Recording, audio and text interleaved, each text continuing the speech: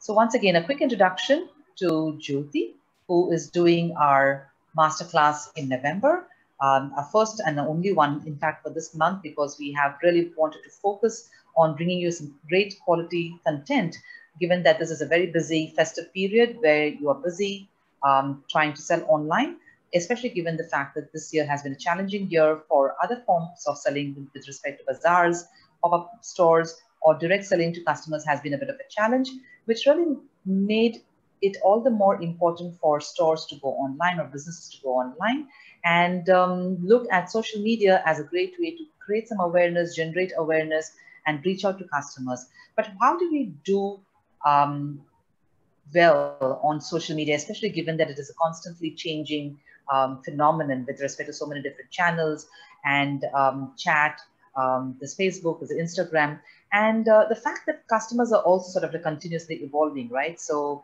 how do we write profitably or convert customers easily or well on that particular channel is very, very important. And to that extent, we have here with us Jyoti. She is very well recognized writer here based out of Singapore. She's also a passionate yoga teacher and sort of consultant to business business consultant in that sense to small business owners.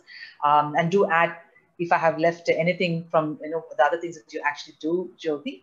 But the reason why we're excited to have her here with us is that she also writes a lot of content for Shopmatic, and she has a very strong understanding of small businesses and how the challenges are for doing things online, not just from the perspective of only selling, but also sort of like content creation, engaging with customers, how do you sell better, the whole spectrum of things, and which is why we really value what she has to share with us today. So Jyoti, over to you. Thank you, Uma, as always.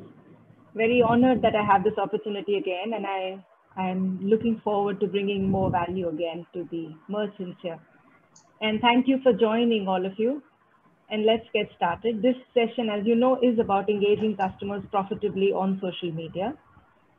And the important learnings that we will take away from this today are how to choose the stories that you want to share. There's always going to be something about what do you include, what do you leave out. We will definitely touch on that. And if you have questions on that, feel free to put them in the Q&A like Uma said, and we will discuss them once this webinar is over as well. How to construct your post. There are some basic rules that you can follow, and we will come to that as well. And also how to create a strong call to action so people actually respond to your post. So all these will be the main learnings, but of course, along with that, everybody learns something different from every webinar. So I'm glad you are here, and I hope you keep your minds and hearts open and go back with whatever learning that you get from here. Any nugget is valuable. It's always a learning process, so the job's never done, and there is no destination. Every time you attend a webinar, every time you read something new, if you've learned a small nugget, it's worth it. So let's get started. I'm going to bring to you a perspective from a yoga and a writer's view. So think of your digital vista, the panoramic view that you take. Think of it from two perspectives. One is from the writer's view and one is from the yogi's view. So when you are writing something, make your business content engaging. And also like it says, express your ideas very simply. And then as a yogi, make that community warm, the one that you're spreading on social media, and make those practices enriching for yourself and as well as for people who are engaging with you. So if you keep this vista in mind, your digital vista, it's like a perspective, an approach that you can use to guide your entire process, to guide all that you share on social media.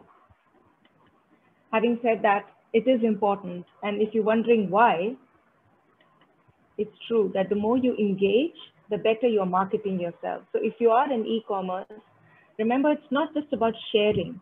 Writing on social media is different from actually getting engagement on social media. Your words matter. The pictures you share matter. The videos you share matter.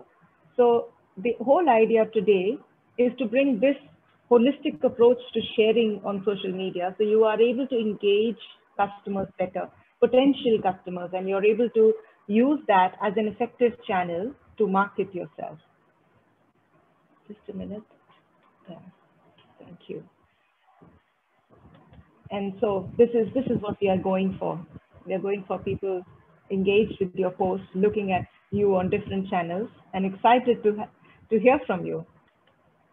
So what is your starting point? Definitely, there is going to be a different platform for everybody.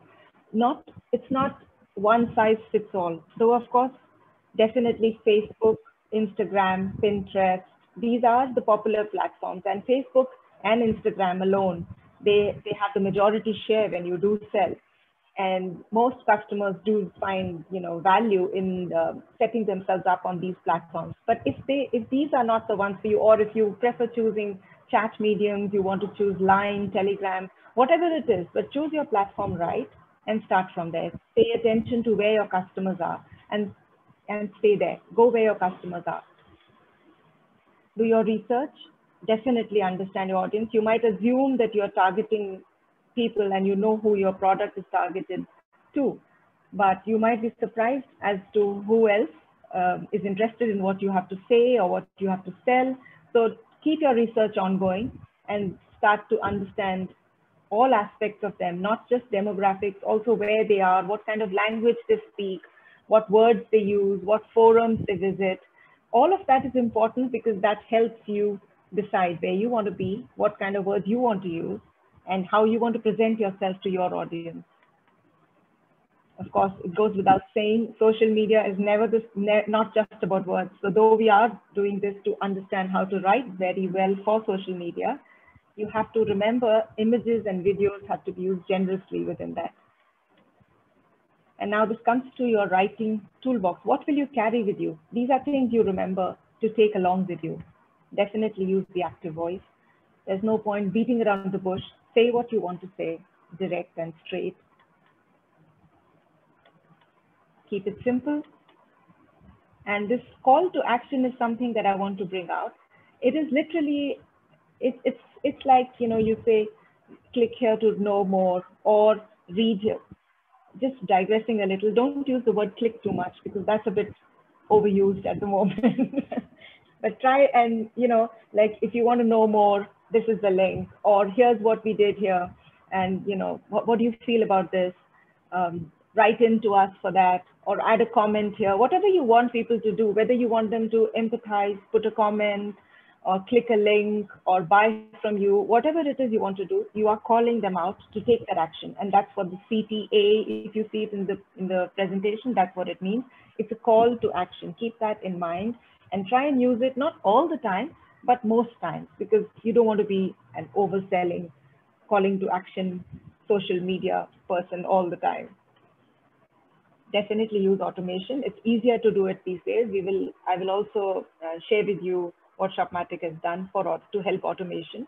But in any case, there are, for example, if you're on Facebook, you are able to use, you're able to synchronize your Facebook and Instagram posts. Whatever automation is available to you from platforms, just understand that a little, spend a little time to know how to use it, and try and become comfortable with using that to post across social media channels, so you don't have to struggle to put up your content in each one of them separately. And equally, the voice is the same. You have the same words, the same voice, your branding is the same, and you come across as somebody recognizable. So that is an important aspect to why you would like to use automation as well. We have to go through these commandments.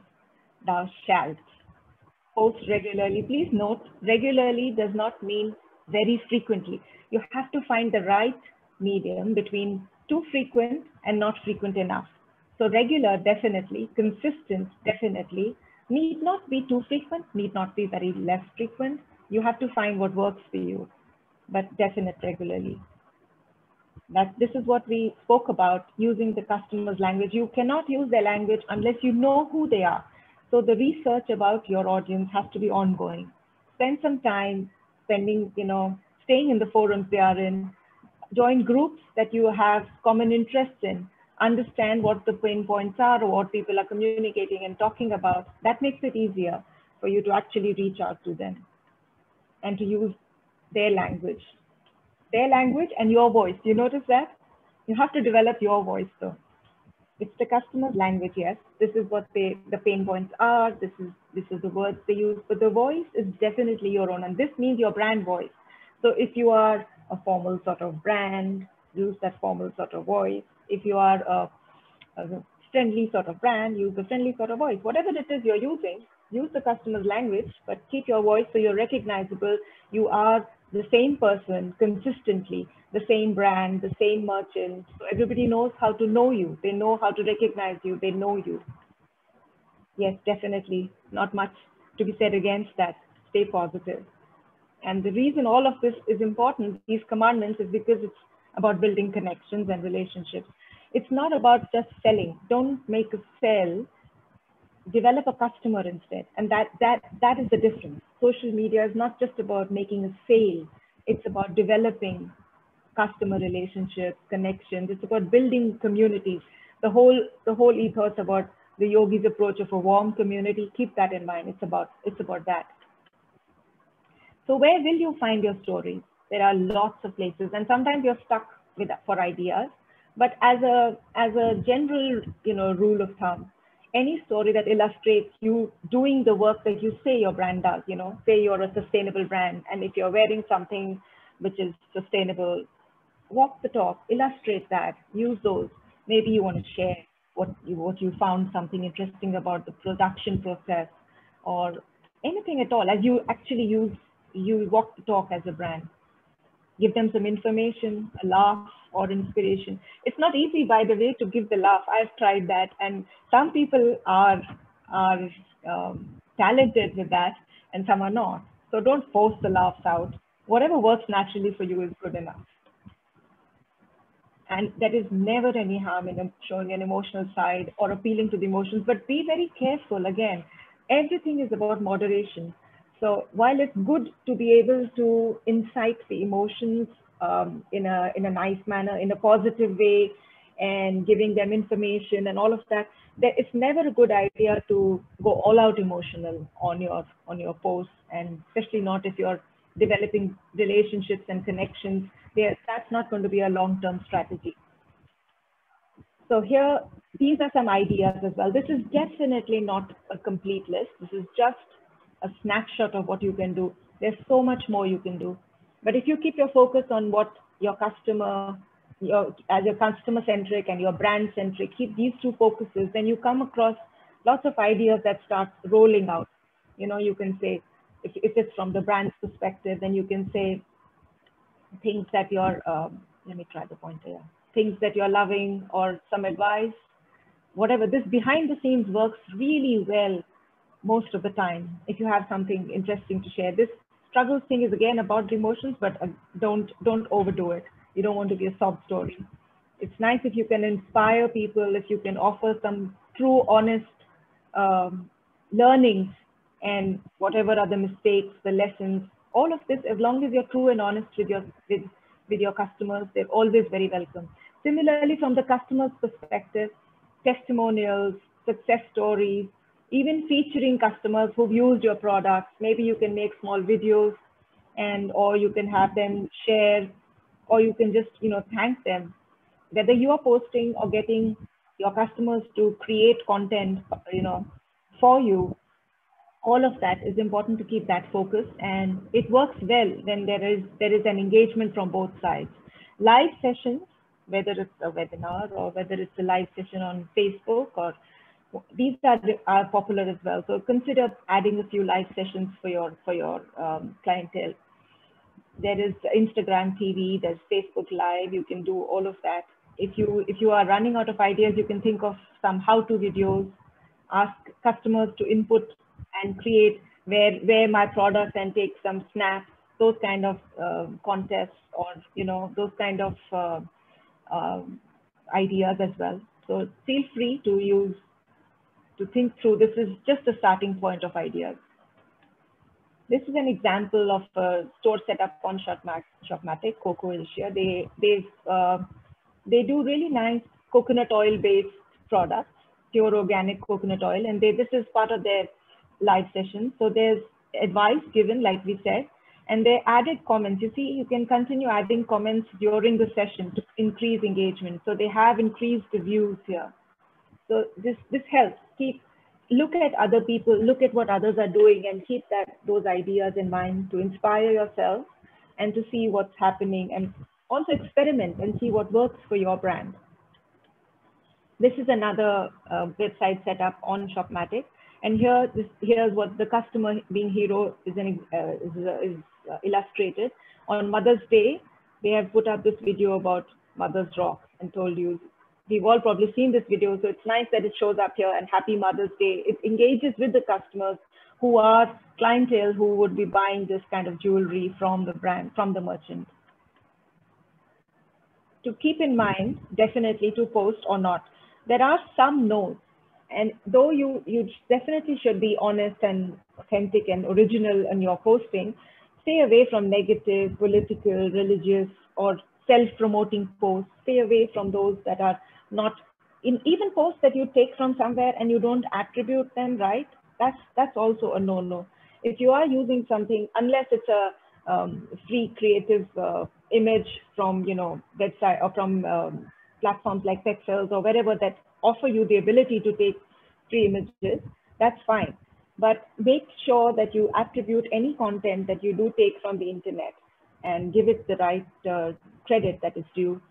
And definitely keep that content, whatever you are posting, positive and true to your branding, so that people can recognize you and know again that it's you. This question, how shall I construct my post? Literally, it is part science, part art. The art part, well, we come to all of that. So then you must have a goal and captions. And the headlines, when you look at headlines, think about, are they useful? Are they urgent? Like, create some sort of an urgency for them and create some kind of usefulness for them. Come to the point directly. These are important aspects to keep. Also keep them specific. Don't beat around the bush with your headlines and captions. In fact, in your captions and descriptions, if you do use your keywords, keep them higher up in your captions, the first few words, because it's literally the first few characters only, 10 to 40 characters that people will read, and that's it. So keep that in mind and try and use those more. The keywords are what you want to be you want to be found for. So when people are searching, you want to be found for, say, jewelry or pearl jewelry or whatever it is that you want to be found for. So keep that as your keyword in the description as far as possible in the earlier part of your description.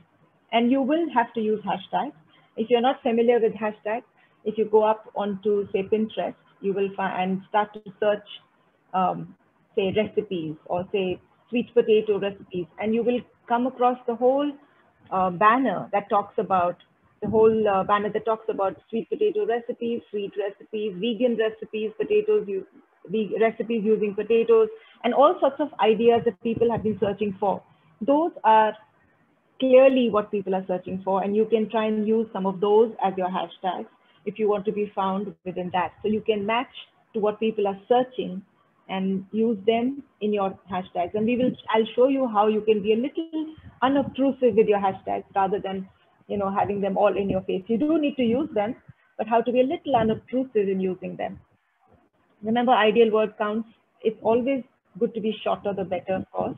But on occasion, it's all right to tell a long story, to speak about it, to make it interesting. Use the same idea about headlines, captions, use all of that and write it. If you have a nice story on your blog, you don't have to paste it here, just add a link. Or if you have a nice story on a website or any other social channel, don't post it or don't paste it everywhere to make it a long one.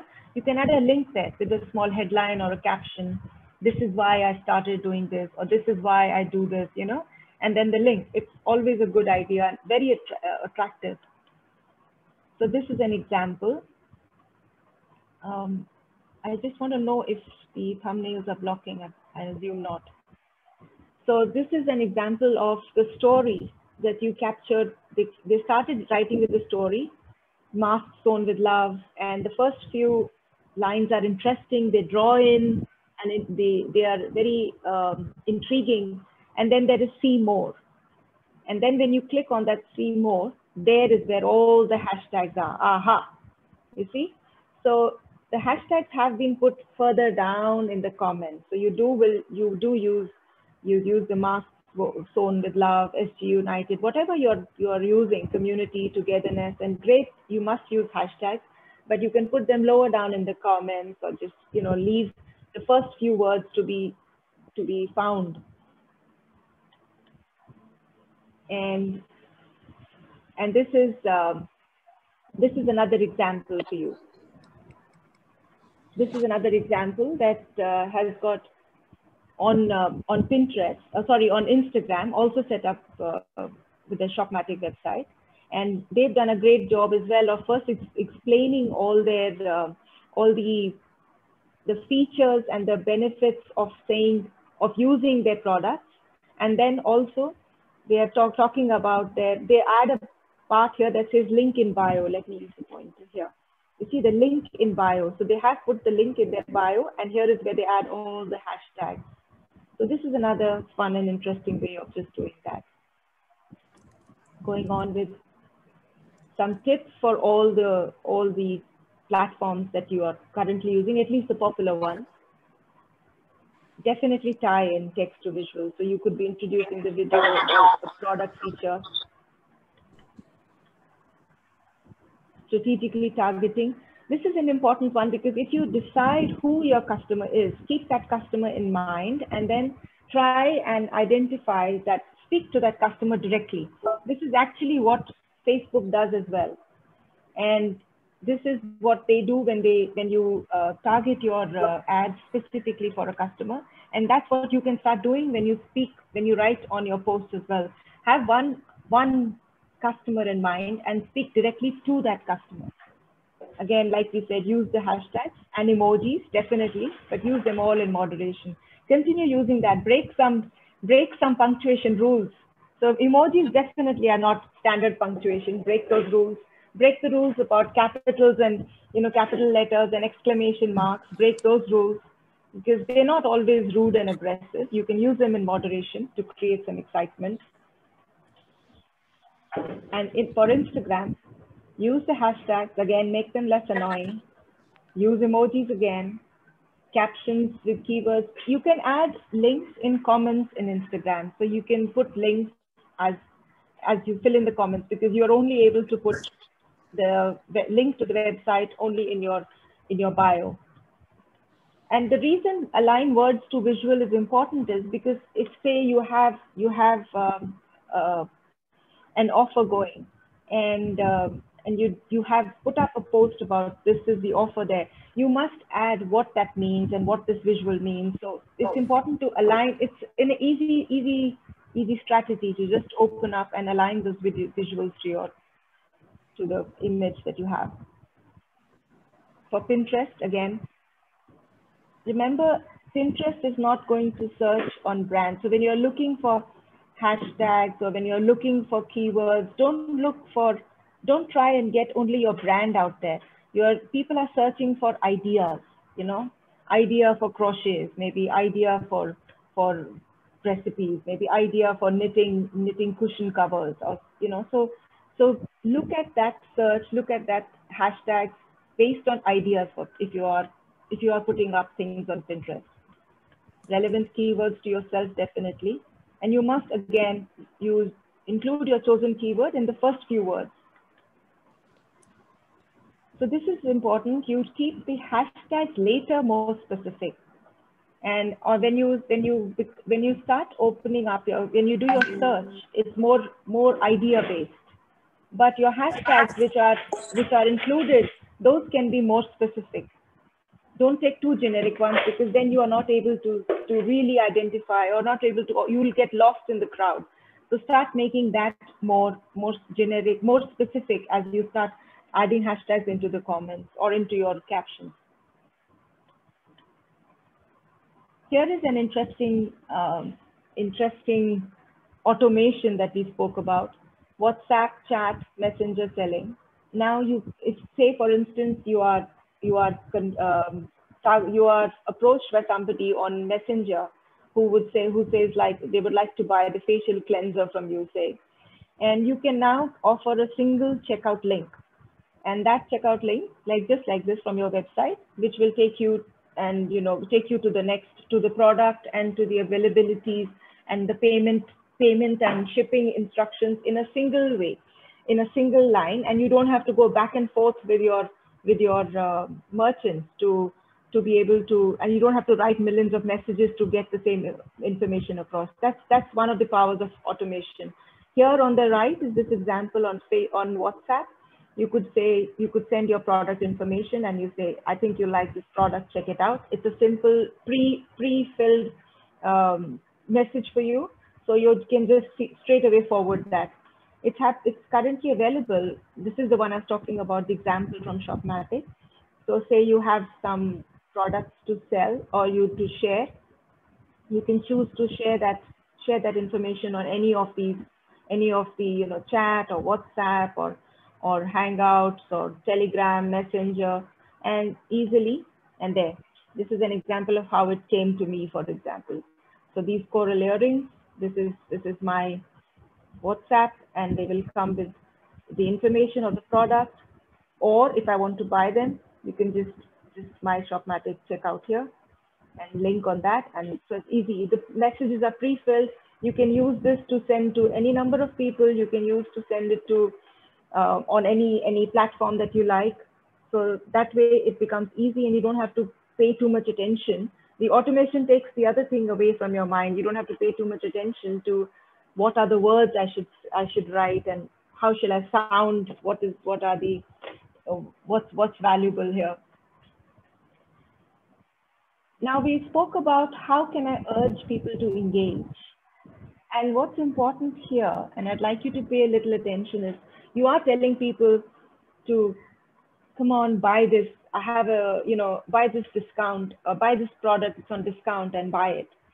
That's what you want them to do, buy it. But why should they buy it? That's the other thing. If you can add that to your call to action in a sentence or in a gentle way or on the button, whatever you like, that when you give them the reason to do that, that makes it more compelling. So for example, if you were to say that, see, look, these are time-bound events. So 11, 11, 20, these, or 10, 10, 20, you have these sales on. This is for today, this is the October sale, and this is a time-bound thing. You're giving an idea to people to buy the products that are on discount. And why? Because it's bound by time. Or why? Because you believe in it. Or why? Give them some more than just do it. And when you do that, you start to get more engagement from your followers, from your fans. They're more interested in what you're doing, because there's not just a do. There's also a why are you doing this? Why is this important? And how does this help them? So keep all of that in mind when you're writing out your post. Here are a dozen bonus tips, which I will let you read as I bring them out. We have covered a lot of them already. Just be a little mysterious, provoke response. The whole idea is to get engagement. And say, for instance, you say you turned vegan, for instance, and you want to say, this is what, and you want to promote your baking, you want to promote some eggless cakes. And then you could just say, this is why I turned vegan, and have a link there or whatever, or, this. And so that you're provoking response, people will be interested in knowing, and they click on that link. It sort of inspires a little more engagement. So it helps to do that. Use pictures, definitely. To create conversations, encourage conversations, you could have questions, ask questions. It's the simplest way to do. People are doing that all the time. But don't just ask questions for the sake of asking. Make it a little meaningful. Have something useful and new to say for those questions. Ask them, get engagement. This is another one too, when people know so many people have done this, it sort of encourages and urges them to also be part of the 75% that use this color, and auto decide, am I part of the 75 or do I like the 25? So use some data, some numbers. That helps as well. Testimonials is a big one too. If you can get people to comment, to give testimonials on Facebook, let it be or on Instagram or Pinterest, any engagement is really valuable and useful for you. These sins, definitely. Just like we had the commandments, we have to have the sins.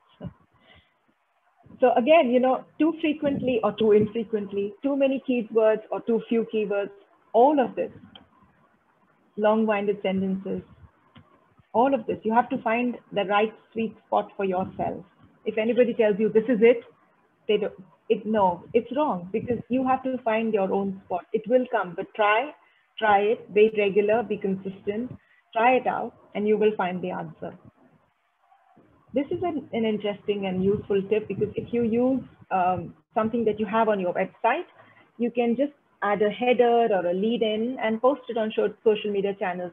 Use a link to that. It also links up to your website, and it helps you build a community, build a following as well, and gives you content to constantly engage with. Thank you very much for listening. I'm going to open up for questions, and I think Uma has. Do you have questions, Uma? Thank you so much, Jyoti. You're welcome. Fabulous I hope it was presentation as valuable. always. It was, I think so. And I think the timing of it is extremely opportune. Like I said, we are now here in almost the end of November and hitting December, which is the peak sort of like sales season. And typically for small business owners, it's an extremely important period at even in a normal year, and all the more important this year. So thank you very much for this particular session. I'm just going to quickly move on to the Q&A. But before I do that,